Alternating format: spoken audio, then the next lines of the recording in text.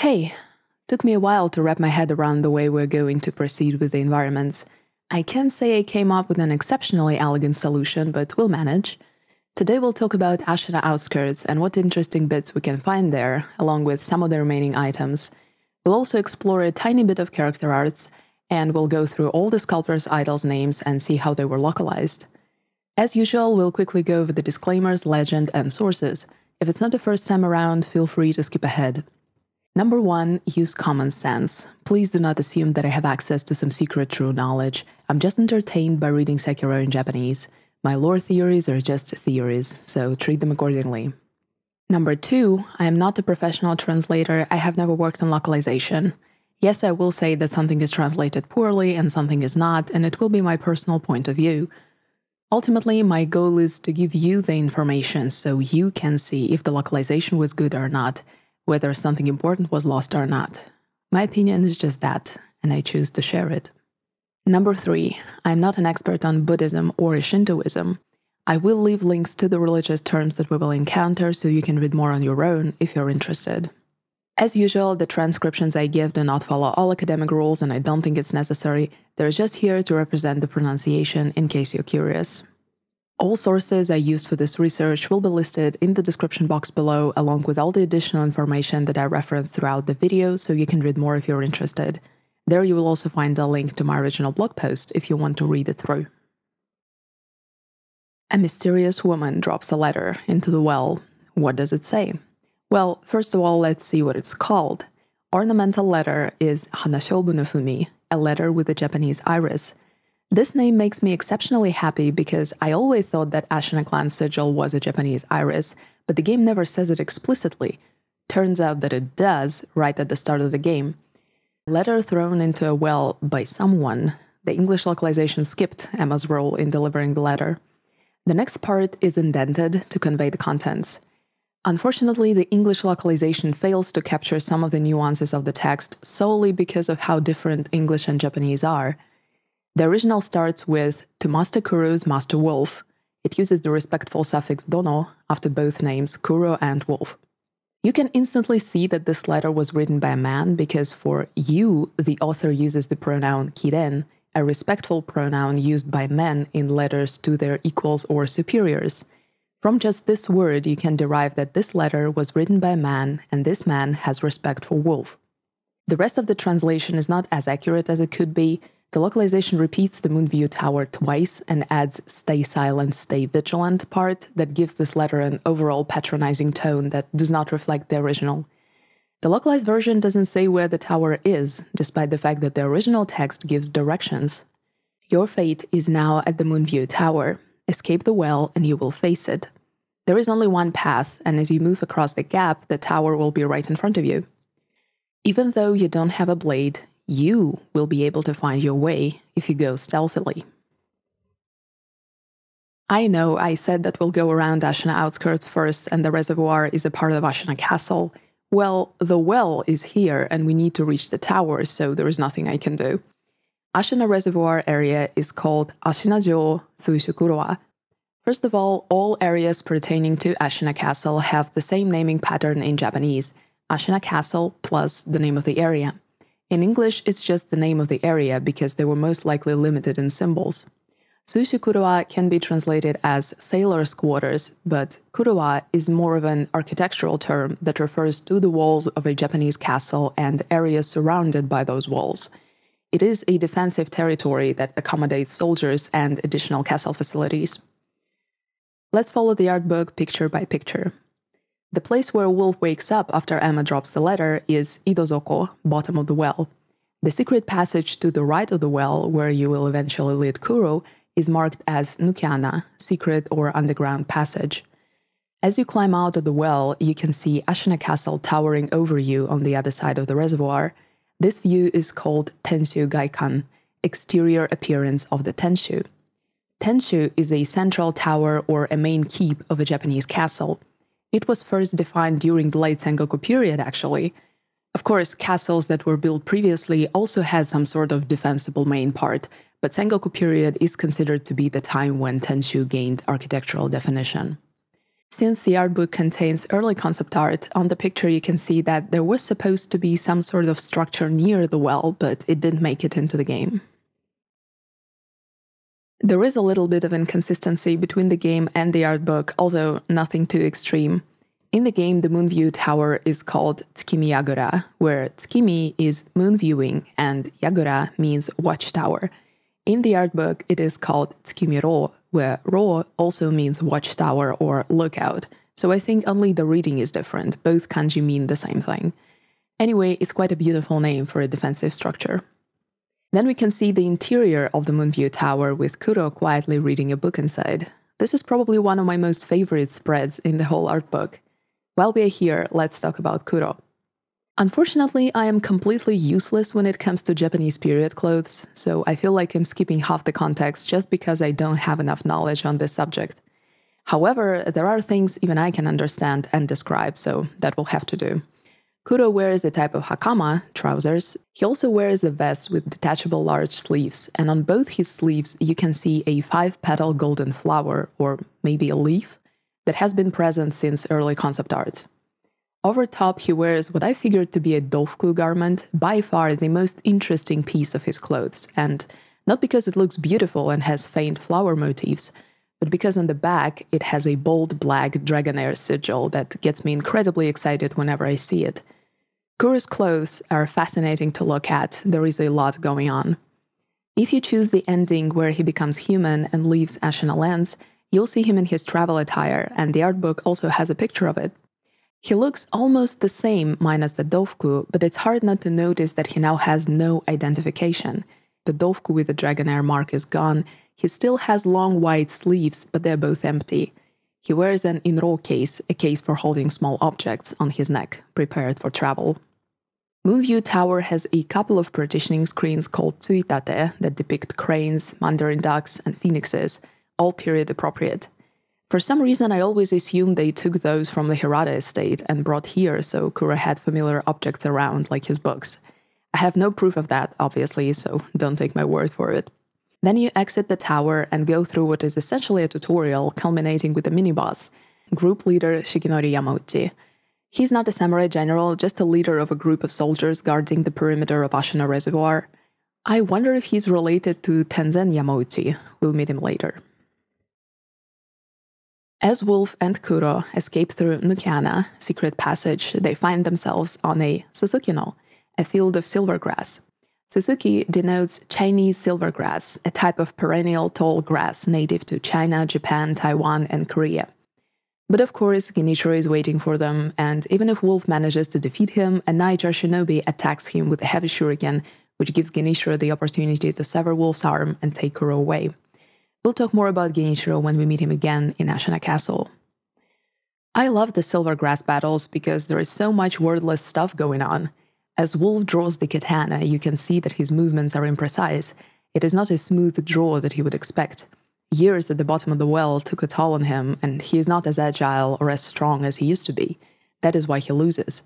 However, at the end of the game, as you stand against Genichiro one more time on this field, that katana draw is smoother than breath, and even Kuro's body falling into the grass behind him cannot break Wolf's concentration.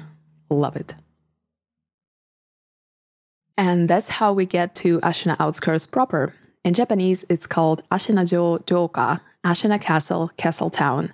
The word Joka refers to the land near a castle or castle town that developed around the castle of a feudal lord. Wolf wakes up in Aredera, Dilapidated Temple or Temple Ruins. There he meets Bushi, a sculptor specializing in Buddha statues. Of course, we know that it is orangutan, former shinobi turned Shura, whose arm was severed by Kensei Isshin's Ashina cross many years ago. He carves Buddhas not to be consumed by the flames of hatred, but all the Buddhas that he carves are demonic Buddhas, kibutsu. The temple is filled with them. If you look closely at the sculptor, you'll see that he wears an enro case around his neck. I wonder what he keeps there. The outside of the temple is plastered with ofuda talismans. Ofuda can be made of various materials. Even though they're often depicted in their paper form, they can also be made of wood, metal, or even cloth. They can be found in both Shinto shrines and Buddhist temples, imbued with the power of kami, or a Buddha or a bodhisattva, respectively. Some Ofuda amulets have a specific purpose and can be kept at home. Omamori amulets that we have already discussed can be considered a type of Ofuda. In Aredera, though, the number of Ofuda and their chaotic placement feels kind of unsettling. Maybe it was the sculptor who placed them in such numbers on the outside of the temple to help him battle the flames of hatred. On closer inspection, you can see that some talismans have burnt edges. In the temple, you can also see a zushi, a small shrine with double doors used to store important Buddhist items such as sutras. Aredera's zushi is open and empty, and there are red markings as if of dried blood or something like that. I wonder what was kept inside. No severed arms, I hope. There is also a secret shinobi path to be found in the bamboo thicket. In their book it is called Shinobi Nukemichi, Shinobi's secret path, or Shinobi's shortcut. Unfortunately, the art book doesn't have a more detailed depiction of the markings on the floor before the shinobi door, so I can't read what the kanji say, if they're meant to be discernible at all. Aredera gives shelter to all kinds of weird folks, and to the left of the temple you can find Shinazu Hanbei, Hanbei the Undying. The place itself is called Shinazu no Shuren, the Undying Straining. There is one more person that can be found in the Dilapidated Temple, and of course it is Kusushi Emma, Dr. Emma. In Japanese she has only one M in her name. I suppose the localization chose to write it as Emma so that Western players would find it more familiar. From the art book, it is clear that more people apart from Wolf were supposed to have the immortality, or at least the white mark, because Emma has it on some concept arts. There is an early concept art of her with her eyes covered with bandages, hair extremely long and half white, held by a period-appropriate pink paper hair tie. She's tending to someone lying on the ground, and you can see that her right arm is also bandaged. Interestingly enough, there is an art with Emma as she is in the game, meaning an art done later into the development, but still with a white oath-bound mark on the left side of her face. Emma's garments are exceptionally beautiful. She wears a white underrobe, then a robe in a purple shade that has a crane embroidery on it, and what I figured to be a mobakama, a pleated wrapped skirt tied with a blue string. It is ankle length for easy travel. Emma is not really a court lady standing around all day. She is a busy woman of a noble trade. There is a small detail that makes me wonder. In the early concept art, she has something like a thread or a thin string tied around both her wrists in a bow tie. In later arts, she has the same string tied around her right wrist. I'm not sure what it is or what significance it holds. She doesn't have it in the game though, so it's just my curiosity. As we leave the Dilapidated Temple, we come across a broken bridge and a narrow pathway to the left, which is called Gakimichi, path along the cliff. Apparently, somewhere around here there was supposed to be a Goshinboku, a sacred tree, but either it didn't make it into the game or I can't see it. The first demonic Buddha that we touch is called just Ashina Outskirts, in Japanese Ashina Joka, Ashina Castle, Castle Town, as we already discussed. The enemies in the outskirts aren't anything exceptional, just some dogs and Ashina Zohyo, Ashina common soldiers.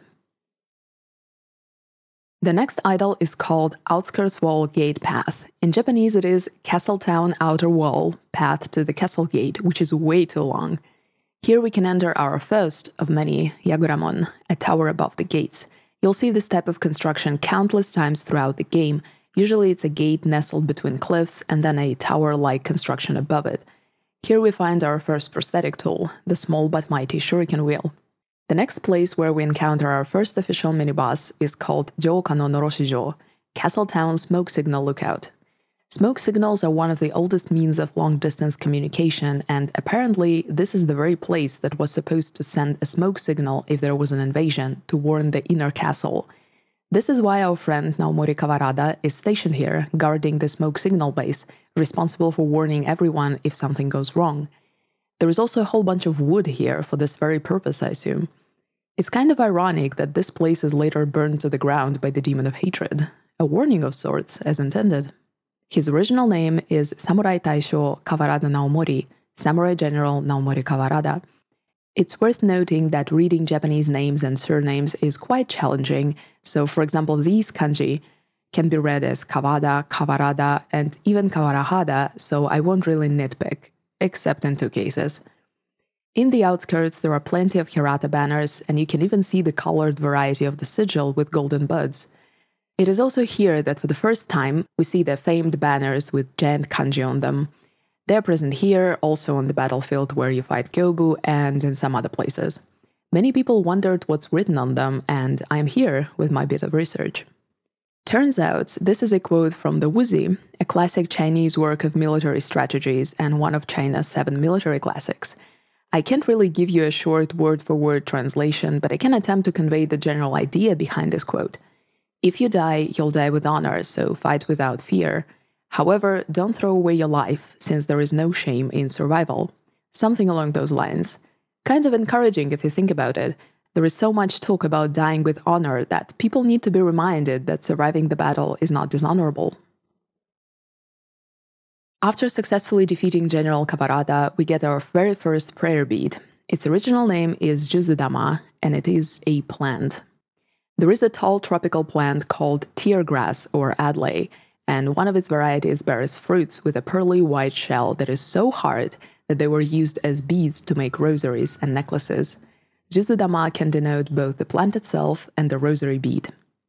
A bead from a torn prayer necklace.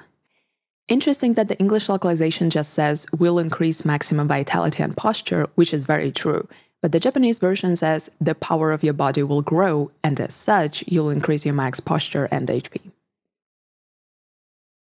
Moving on from General Kawarada, we have the first encounter with a giant representative of the Tarohei, Taro troop.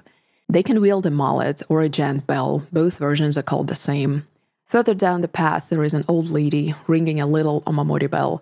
In the art book, she is called Nogami no Baba, old Nogami woman, Nogami being the surname. Not far from her, there is a wounded man, her son, Nogami Inosuke. He is a Hirata clan samurai, as we can clearly see because of the Hirata clan sigil all over his garments. The Stairway idol is called Castletown Outer Wall, Stairway to Tiger's Den.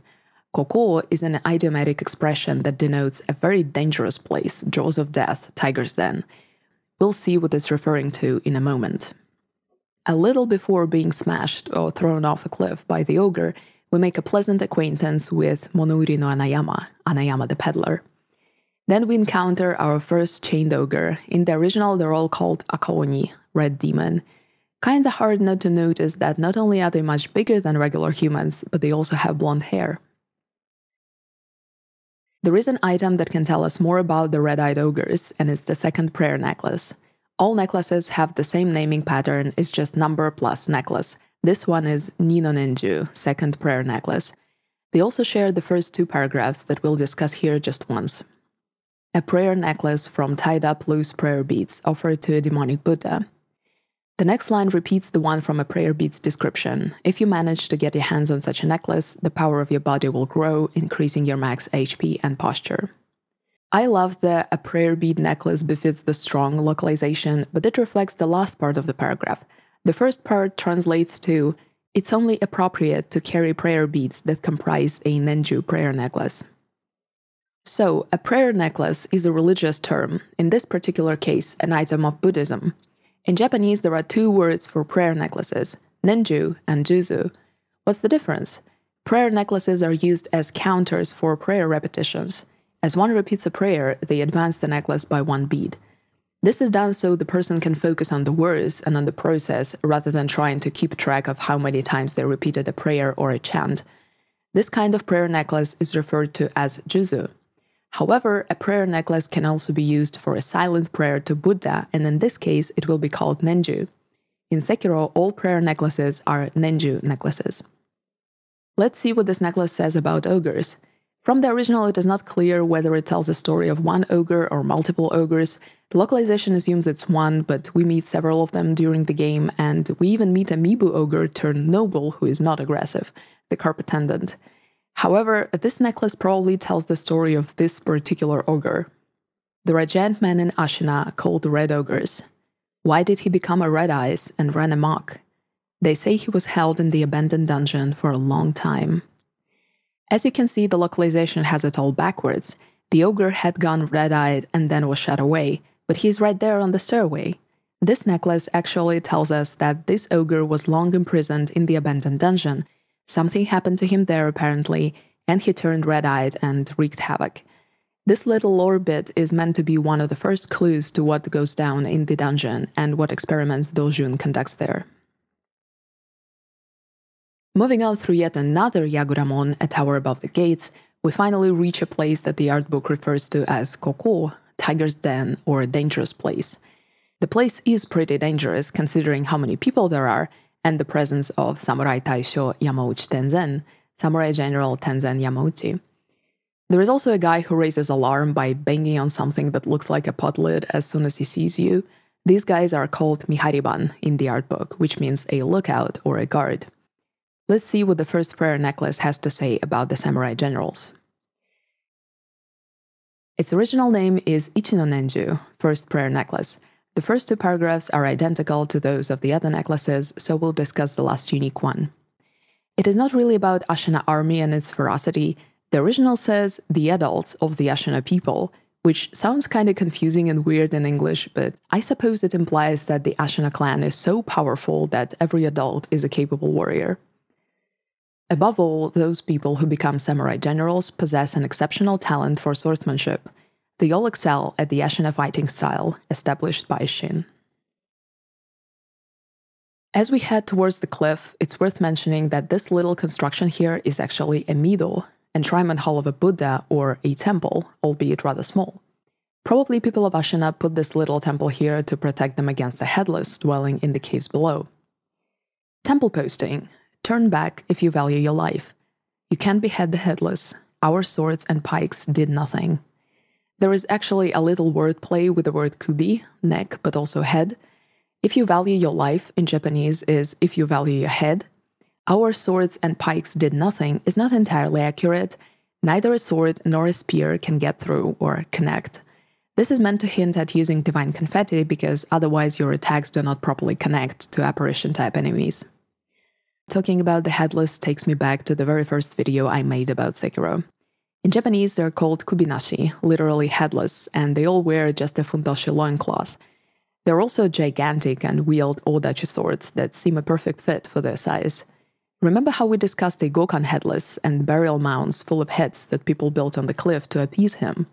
Turns out, in the cave of the Ako Headless, there is also such a mound. They're called kubizuka. It's just so dark in this cave, and I get so panicky whenever I set foot in there that I didn't notice it for 3 playthroughs. This localization is pretty accurate. Kyoka no Tani is indeed Underbridge Valley. This is where we encounter our first god of the land, Nushi no Shirohebi, god of the land White Snake. There we can also find an old withered palanquin that the art book calls Shirohebi no Koshi, White Snake's palanquin. The word koshi can also mean portable shrine. As we emerge on the other side of the cave, having escaped marriage to the White Serpent, there is a new idol. Its original name is Otemon no Demaru, Front Castle Gate Tower. Demaru actually denotes either a tower or a smaller castle that is a part of a larger castle. The next place that you reach is called Senjo-ato, battlefield ruins or battlefield remains. Of course, here we encounter Gyobu Masataka Oniwa, a former bandit leader who was once defeated by Shin. Shin just couldn't resist the charm of Gyobu, who can, and took him in with all of his thugs, granting him the spear of General Tamura and also making him responsible for the upbringing and education of little Genichiro. All the wooden towers on the battlefield are called Seiro Yagura, a battlefield watchtower. Unfortunately, the art book does not depict the insides of the Demaru Tower that we've passed on the way here, where we meet Tengu for the first time. Before we look at the rat description that he gives us, we should not forget about probably my favorite NPC in the entire game, an old lady around the corner with a lit candle, just standing there, minding her own business near what's got to be the most useless shortcut in the history of shortcuts.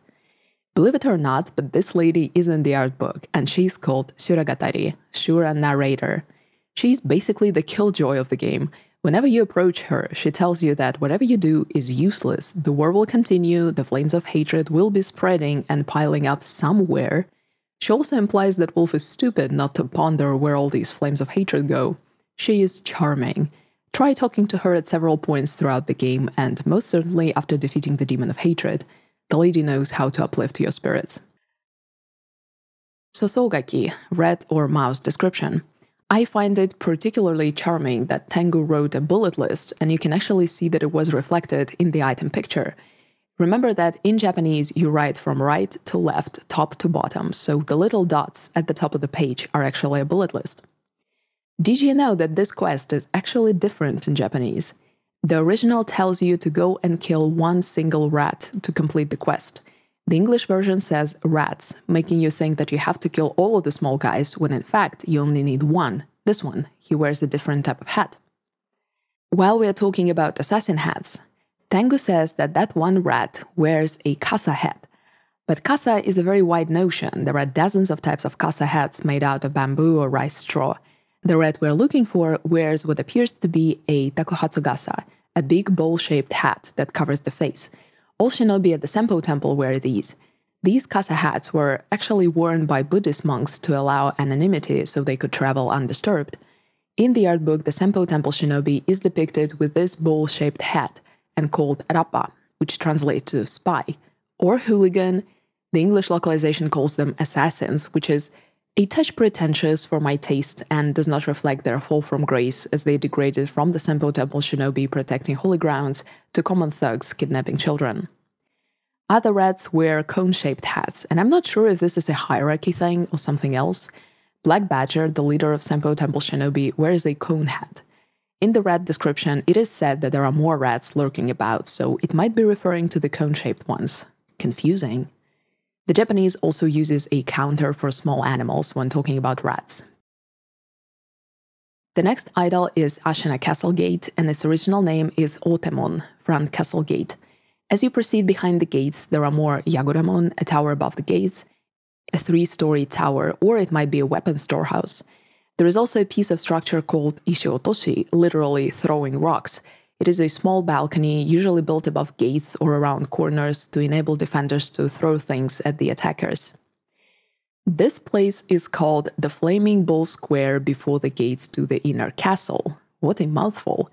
Blazing Bull's original name is Hyushi, literally fireball. This way of treating bulls is unfortunately a part of history. In ancient China, sword blades were tied to bulls' horns, edge side up. Then a pile of reed was strapped to their tails and ignited, so they would charge into enemy armies. The tower you see on the Blazing Bull Square is yet another type of watchtower, and it's called Monomiyagura. And just like that, we have reached the Ashina Castle. But before we wrap up, I think Third Prayer Necklace has some information on the Blazing Bull.